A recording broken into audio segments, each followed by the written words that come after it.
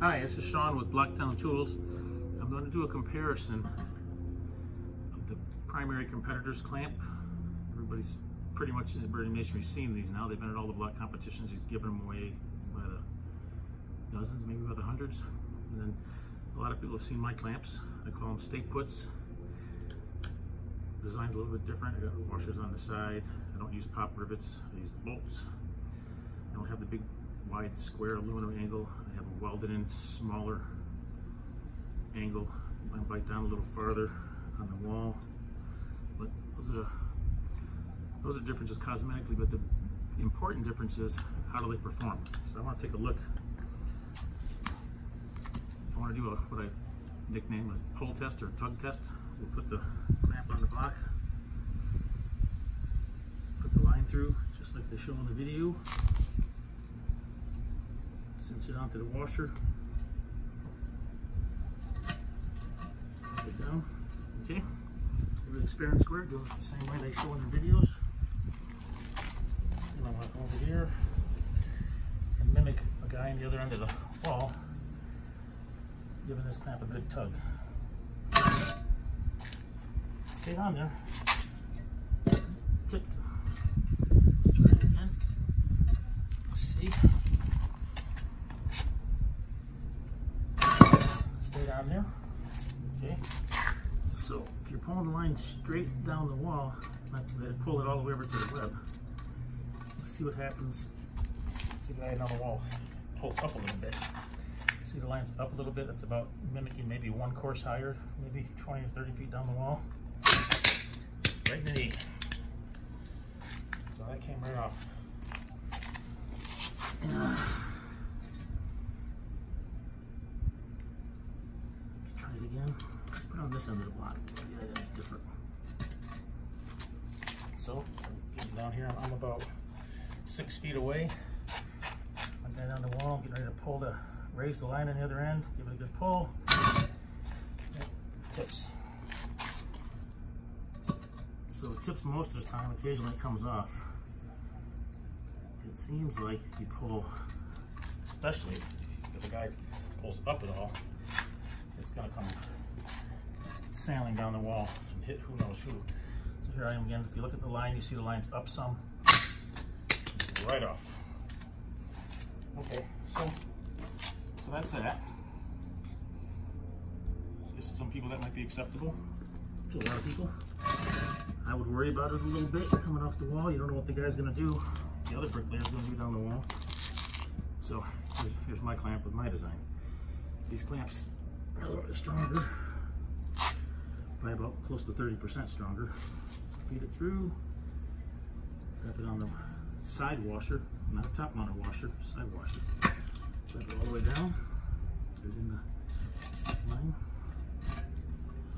Okay. I'm gonna give it about 5 feet over, give it a tug.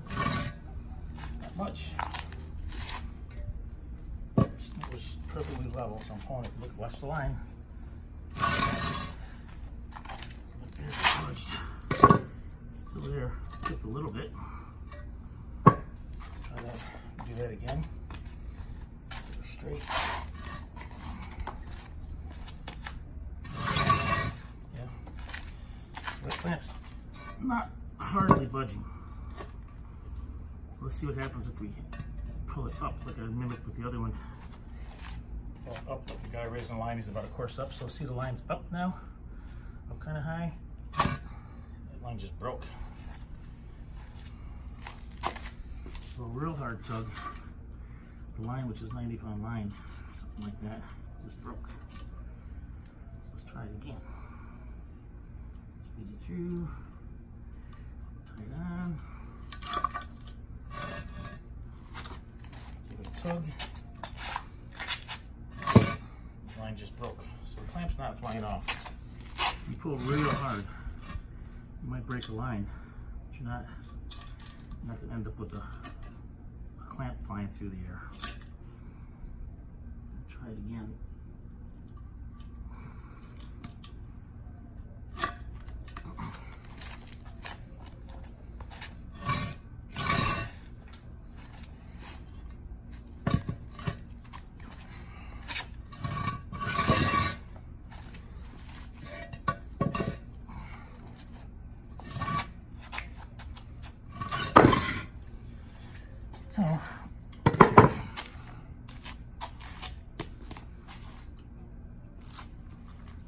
So that's it.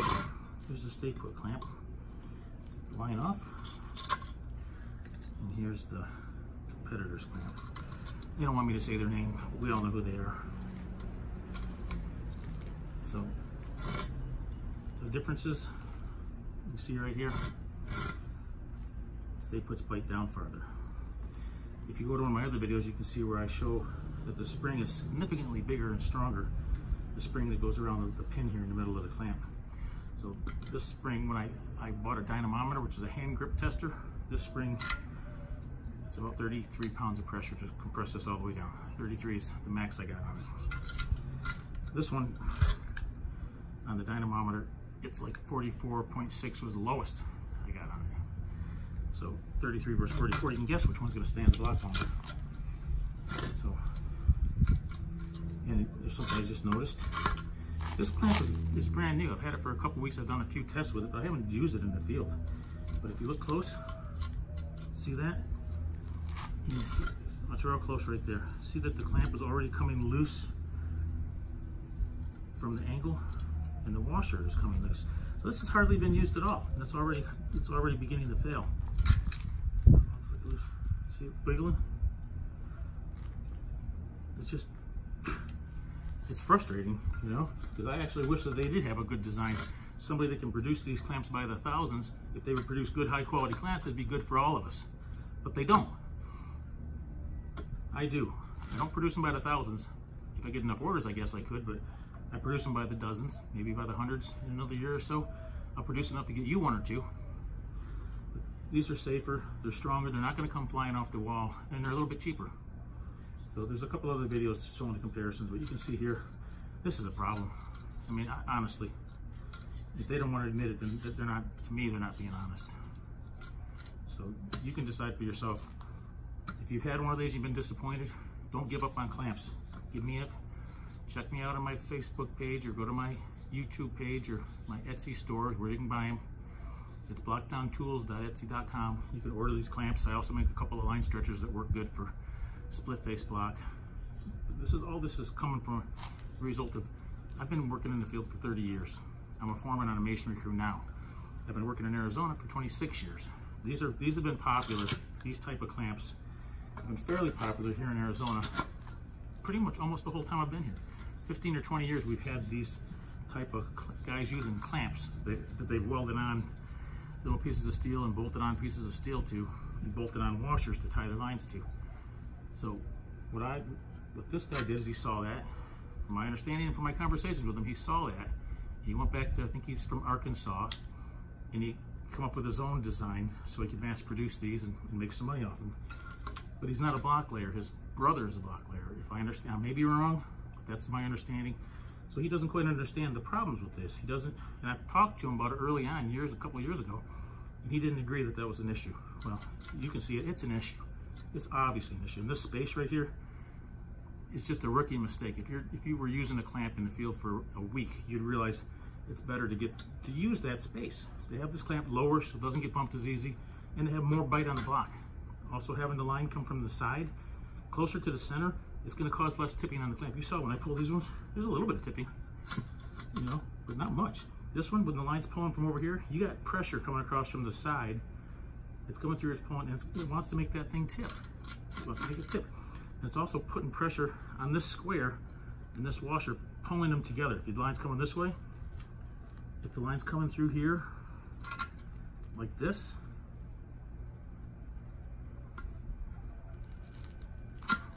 comes here like this and going on the washer, it's putting pressure on this angle that way. It's putting pressure on this washer that way. That's what's causing those rivets, pop rivets, to loosen up. If this guy's trying to use this all day, imagine, I've only had this line tied on here less than a dozen times. It's already loose. Now, and if you go the other way, and have it come through there and around, you got this washer being pulled the opposite way and this angle being pulled the opposite way. So the combination of pulling it this way and that way and this way and that way, it's going to get so loose. And what I've heard, and people have written me, customers, saying that the washer's coming completely off. I've talked to guys at a company called Stone Cold Masonry down here that had got a whole bunch of them. The boss bought a whole bunch of them for them, and most of them said they just threw them in the garbage because the rivets were failing. They said they were breaking, they were failing, they weren't working. You couldn't pull the line tight, they were too weak, and they were just really disappointed. So I sold them these. guess how many complaints I've had since I've sold them a bunch of my clamps about, this was probably 4 or 5 months ago? None. Zero. Zero complaints, zero requests for replacements, zero requests for repairs. These are tough, they're heavy duty. I've made them better and better and better. I think I might have another video. I got some pictures on my site showing the evolution of these. From clamps that I bought at Home Depot, to clamps that I bought at Harbor Freight, the clamps I ordered from Japan, the clamps I ordered from here in the United States, and I ended up with these Irwin clamps. Irwin makes a couple different versions of these 6-inch spring clamps. There's a version that's fairly weak that's about as strong as these, maybe a little bit stronger. And then there's the version that's real strong. These are too strong. Women and children aren't going to be able to use these. These take some pressure to squeeze. 44, 45 pounds. So they're staying on. So I worked my way up to the strongest. If there's a stronger clamp out there, guess what's going to happen with these clamps? I'm switching to those. I keep looking. I haven't found any stronger clamps than these. They're strong. And by the fact that the spring's stronger, they've had to make the whole clamp, the steel in the clamp body is thicker and heavier. The pin going through that holds the spring is thicker and heavier. If you look at the pin on the side here, you see that the shaft is just bigger. Having this popper rivet on here, pulling on that, it's just poor. So how could you make this stronger? You put a bolt and a nut through here, which is what most of the guys have done with their older, with the clamps before these were supposedly invented. Bolting up, that's kind of a pain. Screwing it, putting a bolt, putting the lock nut inside here. It's hard to mass produce them when you have to stick a tiny little wrench in there and tighten the nut. What you can do is right here, I run the bolt through the handle side to side. I put star washers in there. He's got a washer in here, but you can't see it from there, but it's just a plain old washer, which makes your line want to spin more, spin right off. If you only wrap around once, you got to wrap around 2 or 3 times. The star washer more bites on your line. So I ran a bolt through the washer, the star washers, all the way through the handle with a nut, and then I welded it. So no matter what you do, this nut, this washer is never going to come prying off of here and cause your line to go flying, or cause, God forbid, a washer and a pop rivet to go flying down the line where somebody's working. This one, that washer's going to get pulled off of there. Who knows if it flips through here, pinches somebody's, who knows? It's dangerous.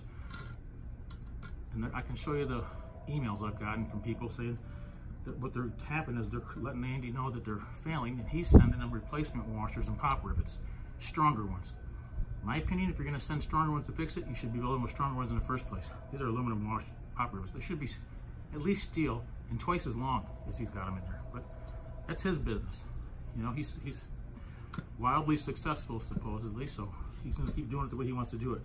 But if you just want clamps for you to work on your job to make you successful, I suggest you go with these ones. I make them for us, for block layers. Buy a block layer. I'm a union block layer in the local here in Arizona. You can check with Jim Cahill. He knows me. We're good friends. So if you want something made by a union guy, you want something made in America, and you want something made to the best quality possible, that's what I've done. These, not so much. Thanks for watching. Any comments below, I'll try to respond to them. You know, if you got a comment or a question, if you got a suggestion for an improvement, by all means, suggest it. If there's a way to improve these, I'll do it. If you've bought some of these already, and there's something you think could still be better, I'd really love to hear from you. But that's my video. Thanks for watching.